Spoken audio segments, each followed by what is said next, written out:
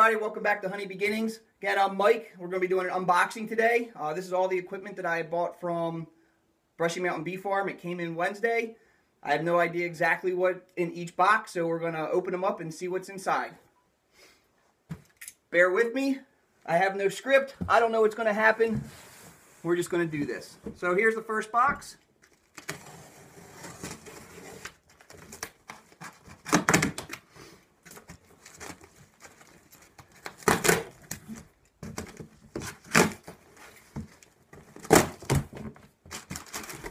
So let's see what we got. Alright. Looks like the first thing we got is a bottom board. So we have a bottom board here with the inspection board that's used to help figure out what your varroa mite count is.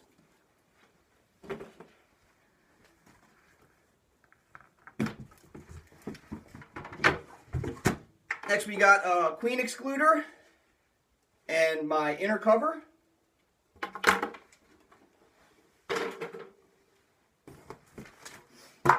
My telescoping outer cover. And it looks like we have 3 medium supers in here with frames. So be careful with that.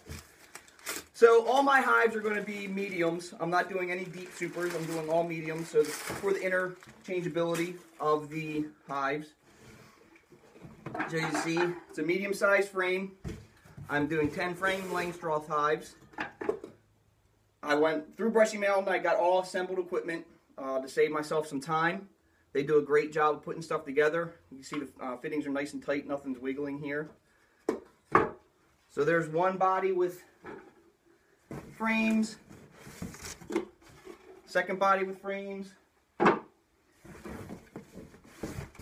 and a third body with frames. Now I ordered 10 frames total.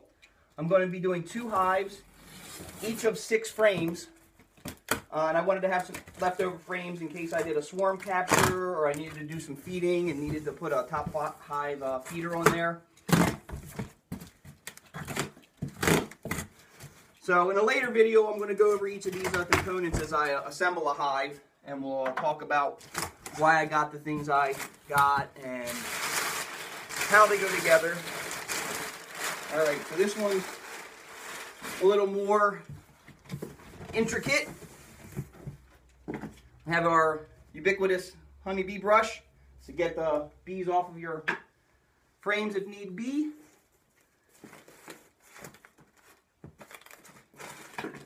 I got 2 entrance feeders. They're 1-quart entrance feeders. They come with a lid with the hole already punched. All I have to do is screw a mason jar on top of them and they're good to go.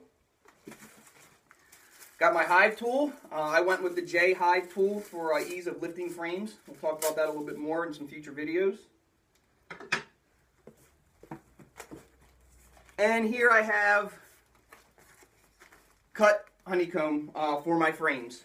I'll open this up just so you can see. Doing a little bit of an experiment myself. I'm going with wax frame foundation, but it's going to also be small.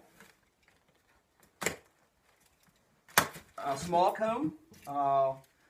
I've seen some anecdotal research on prevention of varroa mites with this type of foundation.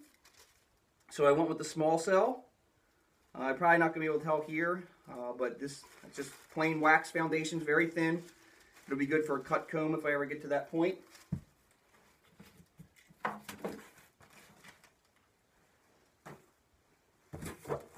Not sure what this box is. Looks like it's more foundation.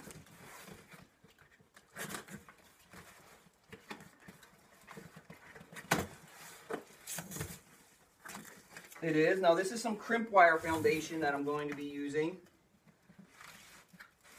I went with the crimp wire foundation. Now this is the small cell as well.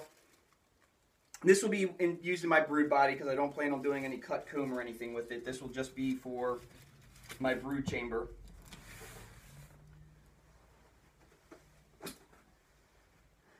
And then inside here I got my second hive tool. It was always recommended to have a second hive tool because inevitably you're going to drop a hive tool in the grass and you're going to need it and not be able to find it. So it's good to have one right there.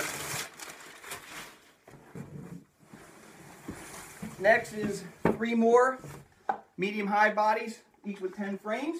And I pulled that one out upside down.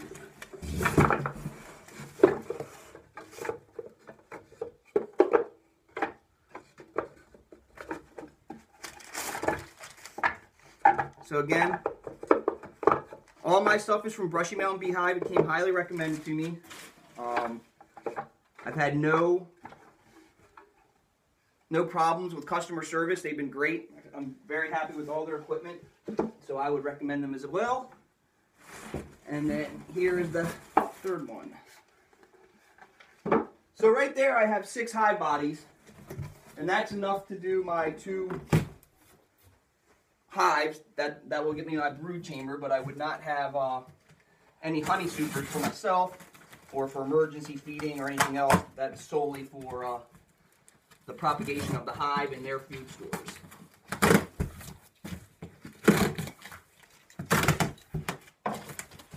So here's my last box. Little duplication of what we saw in the first box. Another bottom board with my inspection board at the underneath. Another telescoping cover, top cover.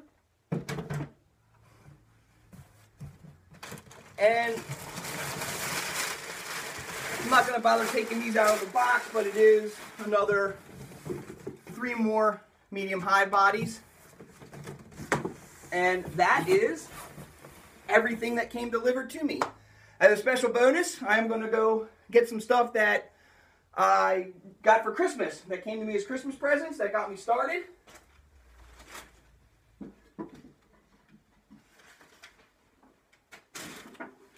So here we go. Again, all of this stuff came from Brushy Mountain. This is their smoker. Works very good. I'll be doing an instruction video on how to light a smoker and get it going. Hopefully that will be successful. Here is my bee suit. I got the ventilated bee suit. I've actually worked with one of these before. It's a little heavy, but it breathes very well, so in the summer you're not too hot. I went with the hatless veil. I like that just because it was all one piece. I didn't have to worry about trying to get a veil over top of a pith helmet or something like that. This works very good. It collapses. It's easy to store. I got 2 entrance reducers, one for each hive. These are needed at the beginning of your season so you can reduce the size of the entrance so that bees can guard the hive better. My wife got me some sting away, so it stops the sting. Inevitably, as a deep beekeeper, I was told in order to be a beekeeper, you have to keep your bees alive for the winter and you have to be stung. So I have a frame holder, so holding the frames when you're doing your hive inspections.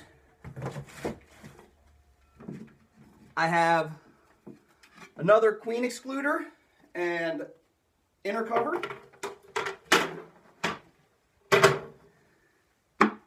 And my last hive body with 10 frames. Last but not least, I have 2 hive stands that the hive bodies themselves will sit on. They'll be placed on, elevated above the ground, but this gives a nice sturdy foundation to put your hive bodies on. So that's all I have for now. If you like what you saw, please like and subscribe. If you have any questions, please feel free to comment below. And until next time, remember, every day is a new beginning.